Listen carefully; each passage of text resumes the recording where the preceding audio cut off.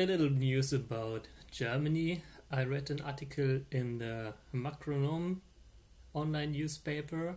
A certain university professor from Düsseldorf with the name of Jens Udekum, or how it was.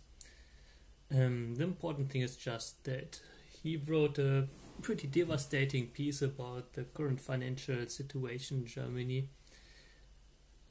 Just in short, Germany is saving itself into the grave.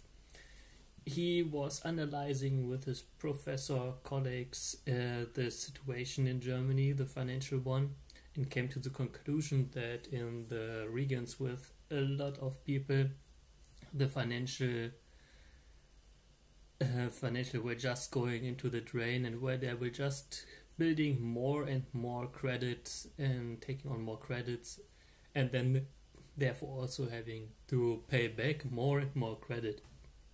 The thing is, what he saw is that those areas have very many people there. They now have not so much money. Therefore, all the schools are getting broken. They have broken bathrooms and no money to buy new chairs and furniture, and the paint is going broke, and outside of the schools the streets are all broken. The bridges are on the way to get destroyed, and the public baths, they don't have any money anymore, so they can't be running anymore, so they have to be closed down.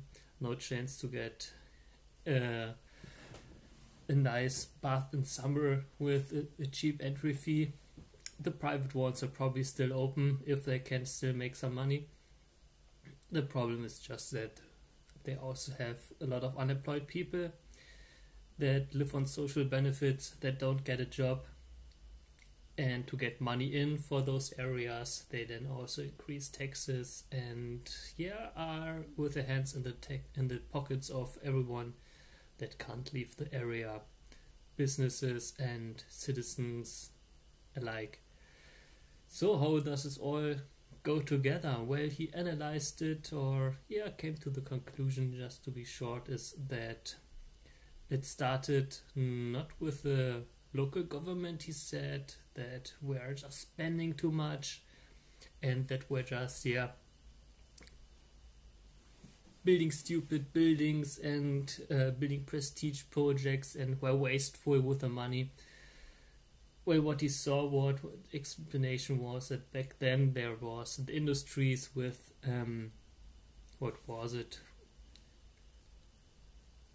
some shoe industry or cotton and other industries that couldn't compete with the sudden surge of Chinese industries. They were outcompeted completely, so people were losing their jobs in those areas where you have a lot of people work in those factories, and then they come onto the social benefits and get paid for being unemployed. And how it's then, as long as they get paid, they lack the incentive to look for a job, and then it's also very difficult because businesses are closing, and then starts a cycle. So they're on social benefits, so more and more people need to get paid by the local government. This then turns into that the government itself has only limited funds. It has to bring in the money for everything itself. It can't really go into the big buckets of other countries or other sources, or has to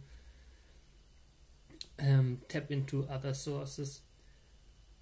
So they mostly have to rely on the financials themselves. So they pay a lot of money on social benefits and unemployed people.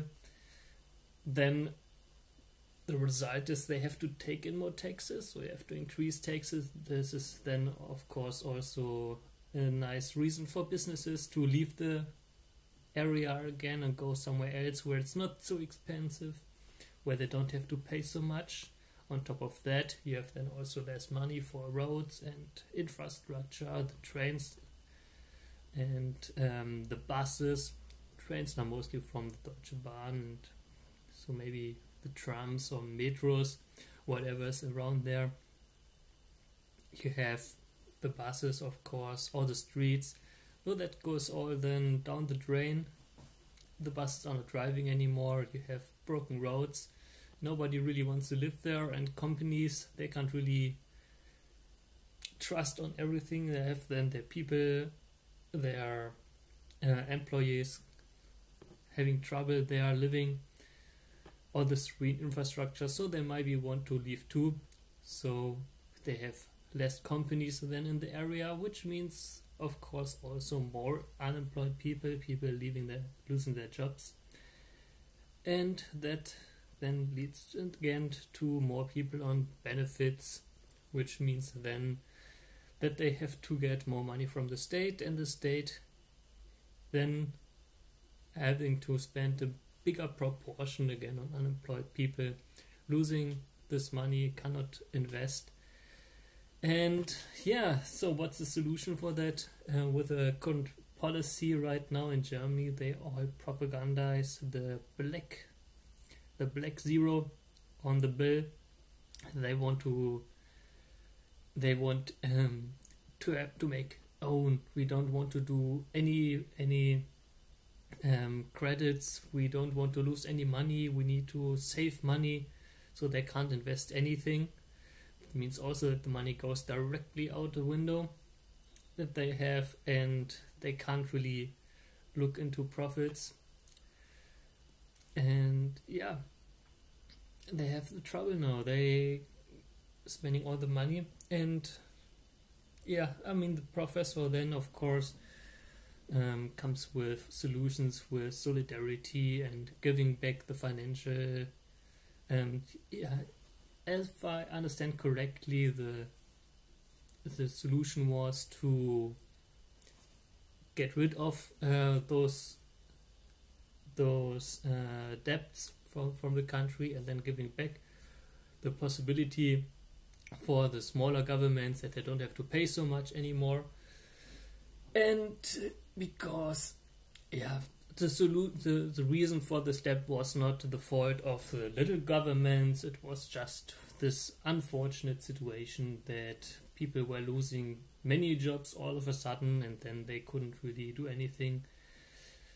They had to suddenly spend a lot of money and were not getting much in, but yeah, you can probably imagine that it's also a big part of very short-sighted planning out of those governments. They could have gotten strong into increasing alternative for the jobs, making it easier to get a job, making it easier to start a business. And of course, if you pay people to be unemployed, then they won't start a business and get to all these risks. So that's then a counterintuitive incentive to actually get people off this. And as long as the government is continuing with this, sadly, and the people that live on this, yeah, they have no chance to get out of that, and they have no support to go, because the more they have to pay, the more the money they get, the more money the government has to get in, and the more it is taking out of the pockets out of people that try to get out of this. It's like a bucket of lobsters. Those that try to climb out of it, it just gets harder and harder. The government is just coming, and you don't make any profits, so you probably don't take it serious. You have to close your business. You have to follow all those regulations, and of course you have to pay the minimum wage, and all this is making it difficult to get out of this, so you rather stay on social benefits, and the government will just come and increase their debts.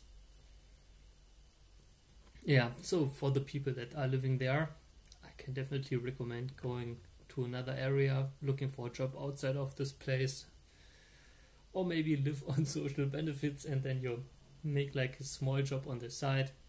See that you get like a second leg out there, that you are not dependent on the social benefits, not for the financial reason, but because for the reason that you want to increase your strength, your ability to support yourself, and that you can say that you do something with your life. And yeah, I hope that the people there at least get out of it. But for the government in this area, it's just a little view to the future of the rest of Germany, I guess. Increasing taxes, leading to less businesses that want to be in Germany itself, so they will leave, which leads to less money into the pockets of governments, and they don't have to have any incentive to actually care about, to do a balance, to save money, most importantly, or to get rid of spending areas. So yeah, just for the people that live there and that live in Germany itself, take care of yourself, make sure that you are not dependent on anyone, make sure that you increase your ability to earn money for yourself, and that you are safe, and try to build up your own safety net on top of whatever you have right now, because it's important that you prosper and that you have an ability to bring out your purpose. Okay, that's all. Goodbye.